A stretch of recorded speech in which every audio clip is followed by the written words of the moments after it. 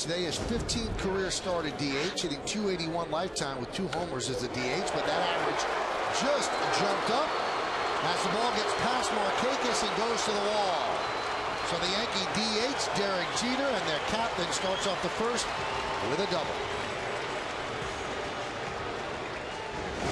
Well, he's not wasting any time right here. He's always got great numbers against left-handers. Eyes down, ball on the outside part of the plate, up in the zone. Mattis is trying to get ahead with a strike one of this ball game, splitting the uprights there, right center field.